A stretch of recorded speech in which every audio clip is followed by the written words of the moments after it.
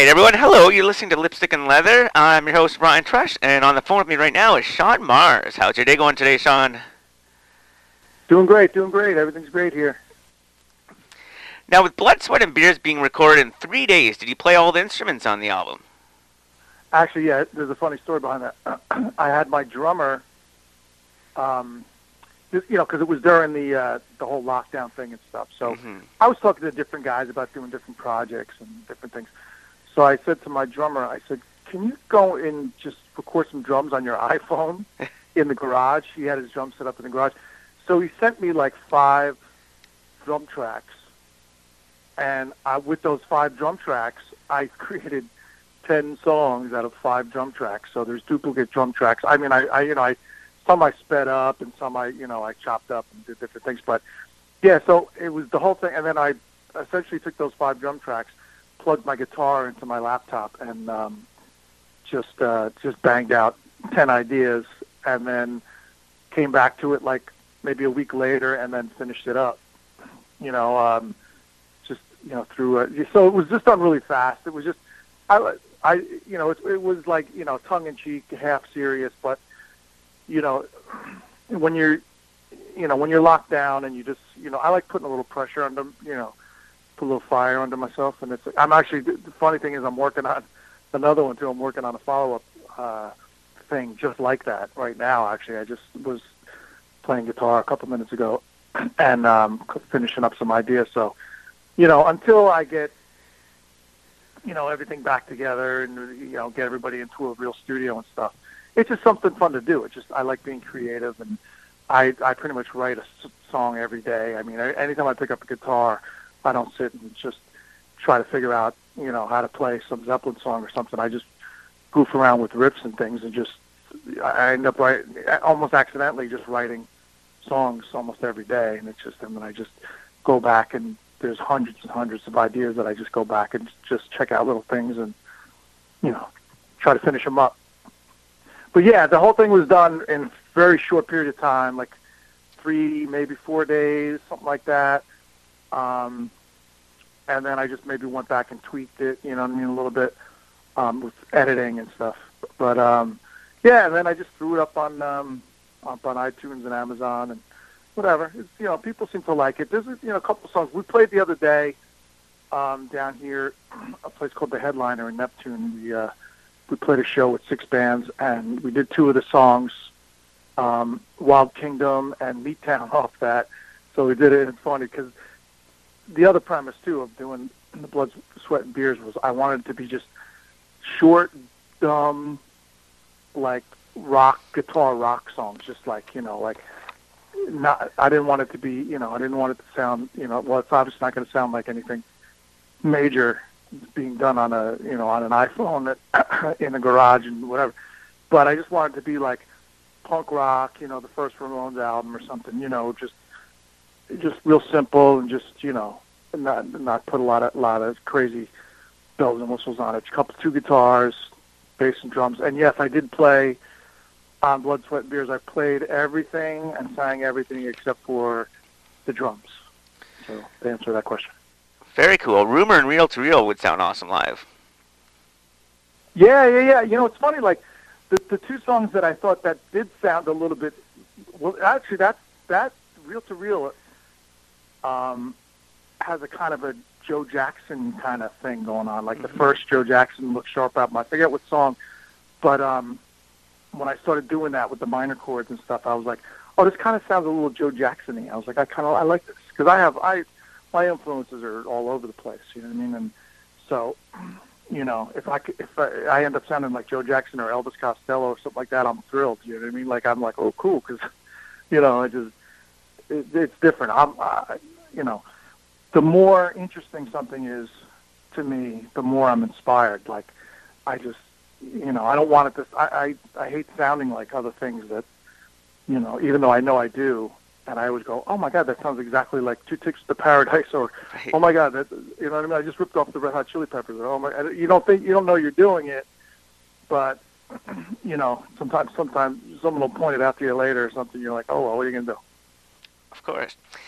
Now, being a fan of owning hard copies, will there ever be a hard copy on vinyl, CD, etc. of Blood, Sweat, and Beers, or a cash grab?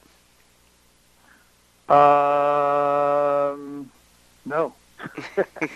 There never will be, because and for the, I would love everything to come out on vinyl, because I love vinyl, and I've always had a vinyl fetish, and I've always been a vinyl collector. But it's just too friggin' expensive. I mean, as a business person, why would you manufacture 1,000 pairs of shoes that you're only going to sell 100 pairs of shoes? So you know what I mean, and you're never going to make your money back. And it's like, I'd rather eat. So it's just simple hard facts. If I could find somebody that wants to invest and distribute, then I'll go into a real studio right now and redo everything and do whatever. But it's just those days seem to be in the past, at least for me at this point, which is fine. I like very DIY, and it's just easier to I can record and have, at the end of the week I can have it up on iTunes or whatever, brand new stuff. So, and I know you're a big fan of the hard copy stuff, and so am I. I mean, there's nothing quite like reading all the liner notes and seeing pictures and whatever, but it's really just not cost effective for me at this point. Mm-hmm. Does yourself and the Betty Ford Falcons plan to record any originals? Yes, actually. Right now, that project started out as just like a local, like a cover thing, just for down the shore here. I live down the Jersey Shore, and there's a lot of places to play. And we do all like mostly 70s rock, like it's a lot of 70s stuff. You know what I mean? And a little bit of 80s. We do a little Priest and stuff. We do, but it's mostly just like Zeppelin, Kiss, Aerosmith, Cheap Trick. We do Beatles and Stones, which we'll do like "Miss You" by the Stones and stuff. So we have a lot of fun with that. But yeah, I can only do that for so long, and then I want to start creating stuff. So I actually I'm going to get together with those guys in the next couple of weeks and start working on some stuff in a different vein, more of that 70s rock feel, you know what I mean? So I want to kind of keep it within that type of sound, if you will. Definitely. Now, how did you hook up with the awesome Vic Pepe, who of course has had lots of Alice Cooper connections, co-writes and whatnot, to record Meet and Monster Beach Party? We, I was working with Keith Roth had come to me, who is he's a DJ on Sirius XM. Hair Nation he does, and I think Ozzy's Boneyard, and I think one other. But he, we were in different bands at the time, but we became really good friends, and we said, let's do something together, let's record something together. So he had an investor give us money to go into the studio and record a bunch of cover songs, put it out, and we ended up putting it out on our own label, Main Man. But Vic Pepe, it was his studio that we used. So we recorded it at his studio. He had a small studio. I forget what town it was in. It was up in North Jersey. But he had a small studio. I think it was a 16-track or something. And we went in and recorded, all those songs on that Mutant Monster Beach Party. It's all like covers, mainly from the 70s. And then we also went in and did what was the Chrome Daddy stuff at Vic Pepe's studio, which is me, Keith, and Scotty Hill from Skid Row. We were starting a little side project called Chrome Daddy, and we also worked with Vic on that. So he was kind of like the engineer, producer, Now, Tony Bongiovi is thanked in the spanking Ray Gun liner notes. Did Mars Need Women ever consider getting Tony to produce this CD? No. He is, I believe that he was working with our manager at the time. He was helping him out. So it really wasn't directly related to us personally at all, and he didn't have anything to do with the music or the production or anything. I'm not even sure if I might have met him once or twice in my lifetime, but he was managing. I think he might have been managing Keith Roth's band at the time. They were called Bad Biscuit, and I think that's where our manager at the time, Brian Nelson, was friends with him, and they somehow connected with different. I don't know. They commiserated or whatever they did. They commingled pulled their resources together, I guess. I don't know at that time, but I don't. Yeah. Very cool. Now, knowing Robin Zander, of course, you opened for him in 1997 with Mars Needs Women. Did he ever hear the track No Show from 1995's Sparking Ray Gun, which is, of course, a nod to Cheap Trick? I'm sure they have, and I think because we used to play that song live when we would open up for them sometimes, and so, we would do the whole "He's a Whore" ending, towards the end of it, whatever, have you seen her face? And, I actually have some cool Robin Sanders stories, but I'm not sure. I can't guarantee that he heard the song, but I'm pretty sure because they, were in close proximity of the song being played, and I know that sometimes he would stand side stage and watch us and stuff, so, yeah. Nice. Now, what are some of your other cool Robin Zander stories? All right, well, I have two. We were playing a theater in Miami. We're opening up for Robin, and we had just got done playing, and we were walking up stage, and he kind of, tapped me on the shoulder and said, hey, that was a great set. But he was wearing, the white suit, so it was almost like the Budokan. It was like Budokan Robin Zander, telling me that, and I was floored. I was like, whoa. Because I was huge, I still am, but huge Cheap Trick fan, back in the, late 70s like everyone else was. But I was, even before the Budokan record came out, I was a fan. I was just, in fact, I think their first album that's my favorite album. But they, getting open up for them, that was crazy because we did so many shows with them too. And so one of the coolest stories for Robin Zander was we were at, I forget where we were playing. What was it? I don't know. It was somewhere way out west. It wasn't California, but we were playing, and it was kind of the place we were playing was all done up very Texas style, and there was big longhorns over the thing and over the stage. It was really crazy. But after we got done, it was me, Robin, and Randy Castillo. Wow. Who was there at the show. He was backstage. And Robin was like, dude, you want to go next door? There was a go-go bar or something next door. You want to go next door and get a beer? So me, Robin, and we just walked. So it was me, Robin Zander, and Randy Castillo walked out the front door and walked next door to the other bar, and we're sitting at a little table, and Robin bought me a beer and stuff. I was just I don't even remember the conversation because I think I was just too floored that I was even there at the time. I was amazed. But so I'm trying to think where that was. I'm getting old. I'm losing my memory. But yeah, so that was very cool just to have them. And another part of that story is that years later, when 2 years later, when I opened up the Motley Crue with Ozone Monday, the Skid Row guys, Randy Castillo. That was during when he was playing drums for them. Right before, I think they were touring the new Tattoo album, or maybe it hadn't come out yet.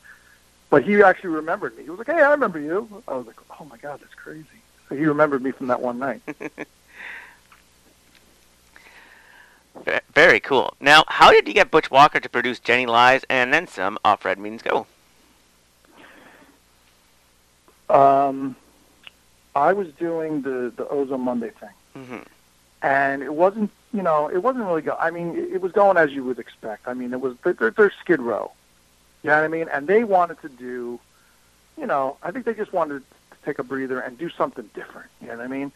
And Scotty had been a drinking buddy of mine, and Scotty produced some Mars Needs Women demos prior to us getting signed, and so I was friends with Scotty, and then we were doing that Chrome Daddy thing with Keith Roth.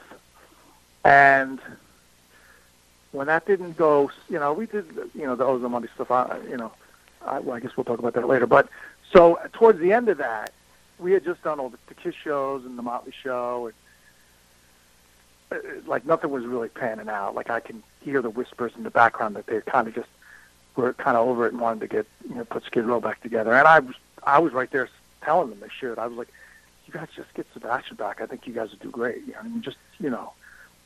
And so I got a phone call from my old guitar player from Mars Needs Women, who had just spoken to the manager of Marvelous 3, which was Butch Walker's band at the time. Mm-hmm. Her name was Nancy Camp. And she had seen Mars Needs Women when we were on tour with Cheap Trick, and she loved the band, and she wanted to work with us, but we had a manager at the time. So here it was, fast forward 2 years or whatever, and she said, look, I can get you in the studio with Butch Walker, probably get you a new deal with Elektra, and get you on some, cool shows and stuff. So she kind of was like, she didn't force my hand, but she was like, look, the Skid Row thing isn't going to go anywhere for you, so I'm giving you an opportunity to do some really cool stuff here. I really like these new songs that I heard, Jenny Lies and a bunch of songs that I had, I was just writing up a storm. And so she said, I'll put you in the studio with Butch Walker, blah, blah, blah. So it was Nancy Camp then who,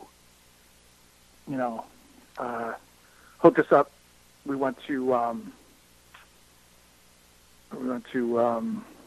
Atlanta for like a week, or not even a week, maybe 3-4 days, and worked with Butch at Tree Studios, I believe, and Matchbox 20, I think, was working in like the bigger room at Tree Studios, and we were in the other room. I remember that the guitar player Kyle had walked in, was checking out. I was like, "Oh, dude, I know you."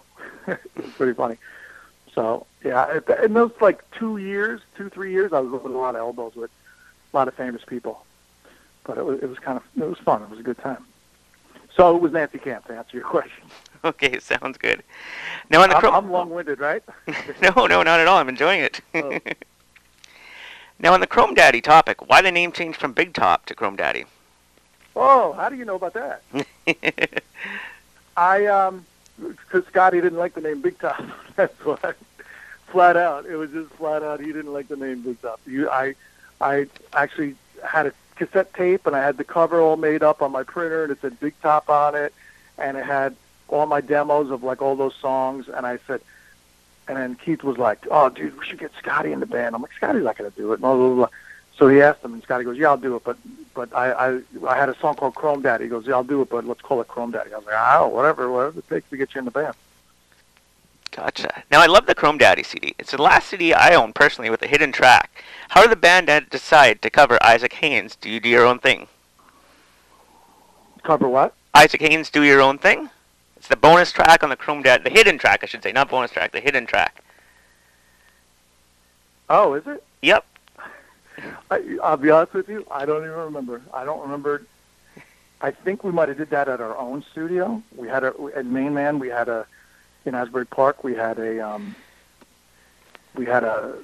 rehearsal facility. It was like 4 rooms, and then we had like a recording, and we did that for a couple of years. So that was all taking place also during that whole 97 through 2000 period, whatever. And I know we were recording a lot of stuff. Like we would just goof around and record. So it was probably just, I don't remember exactly why we did that. I think we submitted it.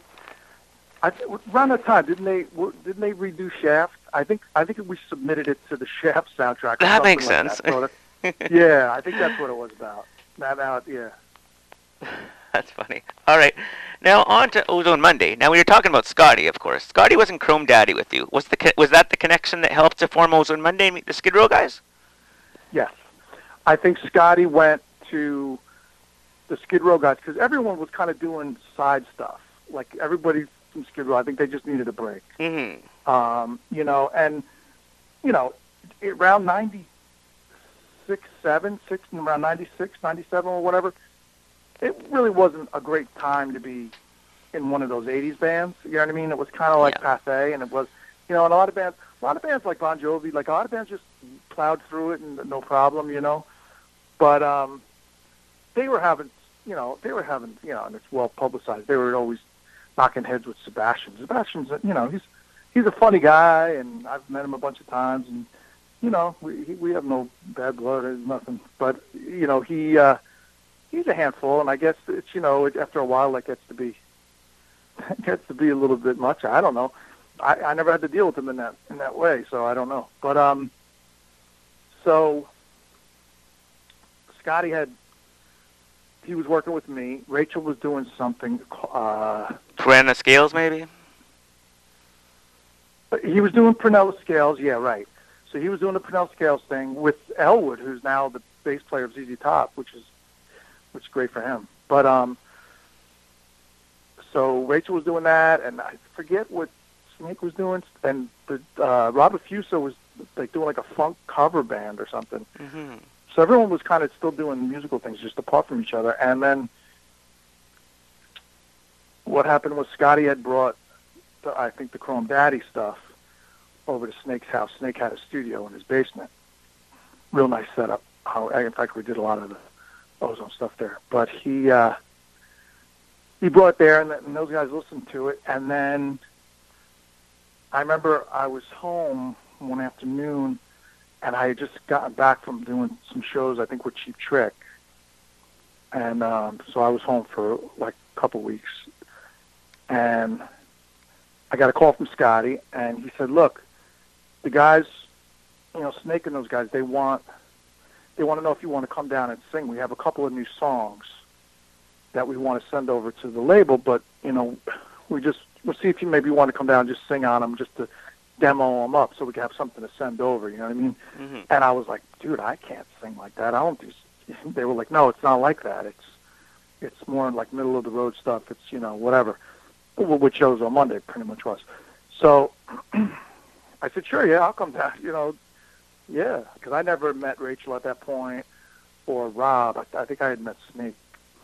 So I went down, and, we were just, Snake had a kegerator and his, down there. We were just drinking beers and having a good time and, hanging out with the guys. It was a lot of fun, Here I am rubbing elbows again. And I think I sang on one song or two songs. I think it was a few days later. He called me back. He says, you want to come down and do some more? I was like, yeah, sure. So I went back. And after we got done, they kind of sat me down and they said, look, we were thinking about doing like a side thing. Would you be interested in?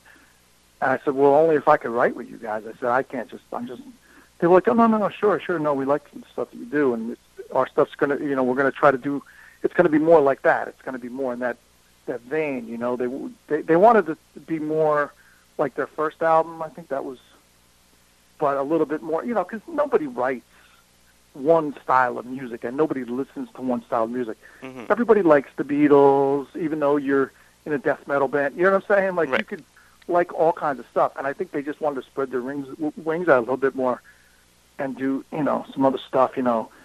Everybody was like into Radiohead at the time and, whatever, So I said, yeah, sure. So we started writing and became like, I would go to like Snake's house maybe a few times a week, and we would just write, and we just write, and that's pretty much what happened with that.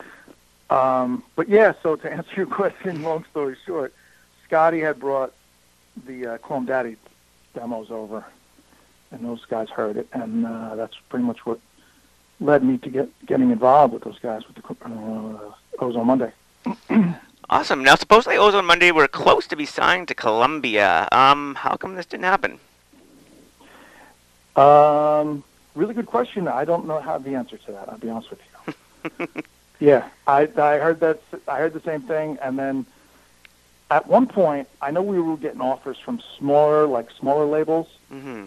that were, there's a lot of those bands from the '80s that are, they were signing up with like some of those smaller labels or whatever.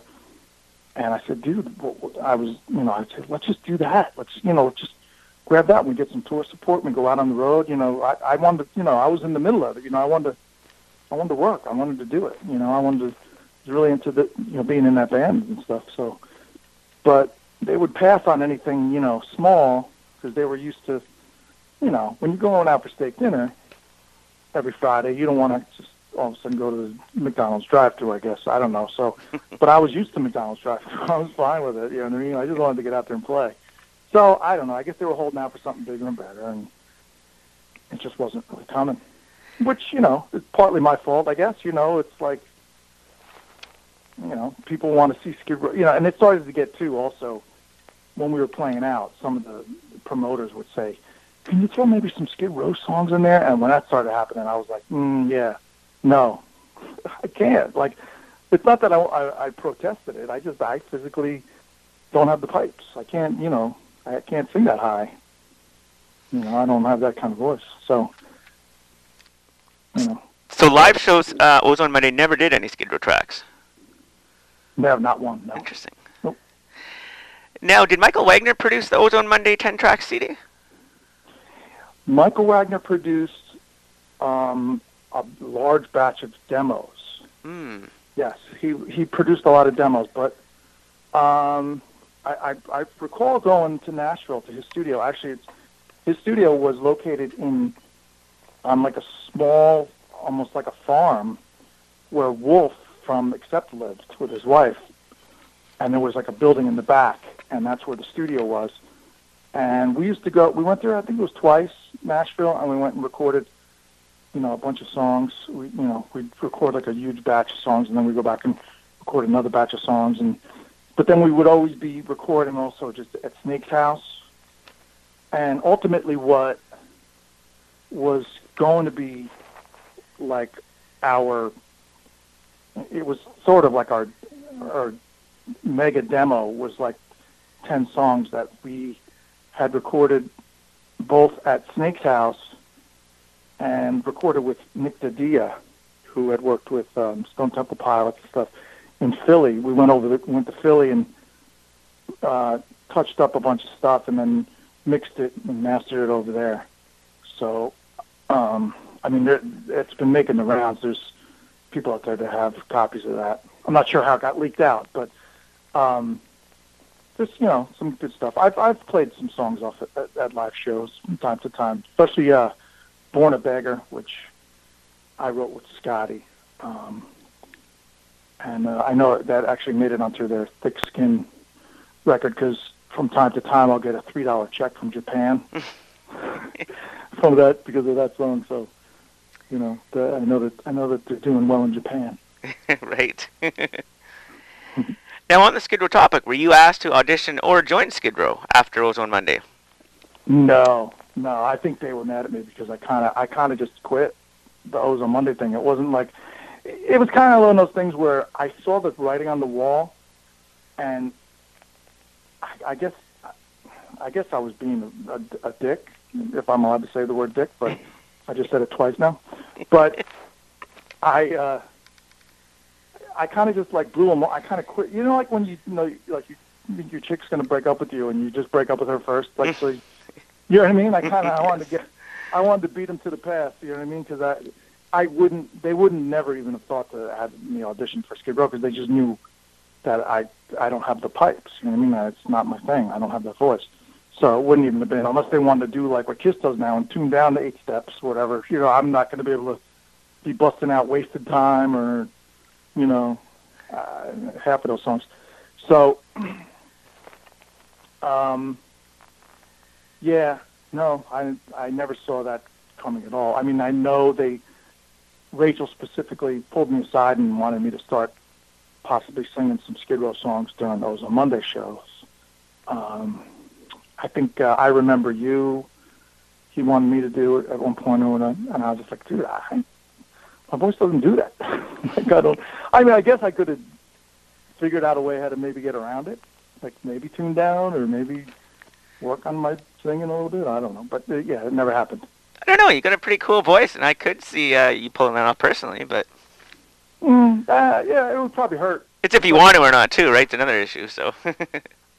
Yeah, I kind of didn't want it because I didn't see it as that. I saw it as like we were doing like a whole new band, but everybody else just, it's hard. Everybody's looking at them like, dude, you guys are Skid Row. Who are you kidding? Like, why are you doing this? You know what I mean? Mm-hmm. Like, they could have just went you know, I always thought, I was like, if you just get Sebastian back in the band, he probably can just go out and tour with, you know, Guns N' Roses or something. I don't know, which I always wondered why they, to this day, haven't just done that. But, you know, I guess just there's bad blood there. Yep. Do you stay in touch with any of the Skid Row guys?